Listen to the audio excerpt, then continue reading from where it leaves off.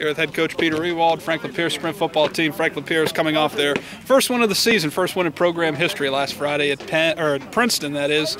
And they got the week off this week before they go to Mansfield next week. First off, Coach, how exciting is it to get that first win? It's a great feeling, and it's especially a great feeling for our players. Because they're the ones that are putting in the hard work, and they're the ones that are coming to practice every day. And with the numbers that we have, the small numbers that we have, it's just fantastic to see them have some success. Bye week coming at a good time, or would you rather play again and keep this momentum rolling? What works best for you? It's a great question, and I think everyone wants to play. We're dying to play, but I think with the amount of players that we have, again, it's a great opportunity for us to get some rest and to heal up, and because we get banged up, and it's a good opportunity for us. But I think everyone really wants to play. Offensively, you guys have a lot of young kids this year, so you would think that the offense would maybe lag a little bit, but if you looked at the league standings, if you guys were able to be eligible, you guys would be in the top half of the league in total offense this year. Just talk about offensively, how you guys are coming together so far this season. Yeah, I think our execution is getting better every week, and we're coming together more every week, and that's a recipe for success.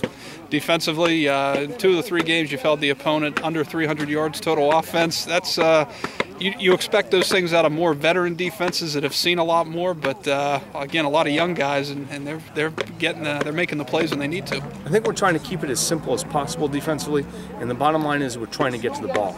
And when we get to the ball, we're all meeting at the ball, and I think our pursuit and all those good things, those basic fundamentals, are helping us be a good defense. You were a DB as a player. Derek Reddy comes in his first game, has basically just a week of practice. He makes a team-high 10 tackles.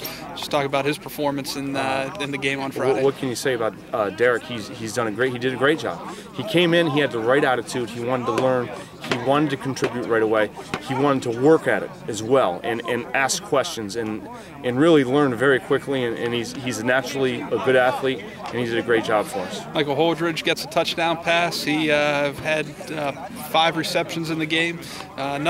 It seems you guys are producing a lot of receiving targets for a young quarterback in Tyler Matthews. Just talk about him and maybe just the receivers, how they're trying to make it a little bit easier for the quarterback. I think Mike has a great feel, in particular, for just having the right knack to be in the right places at the right time, and has a good feel for where to sit down and when to move into the right areas to make himself available for Tyler to throw on the ball.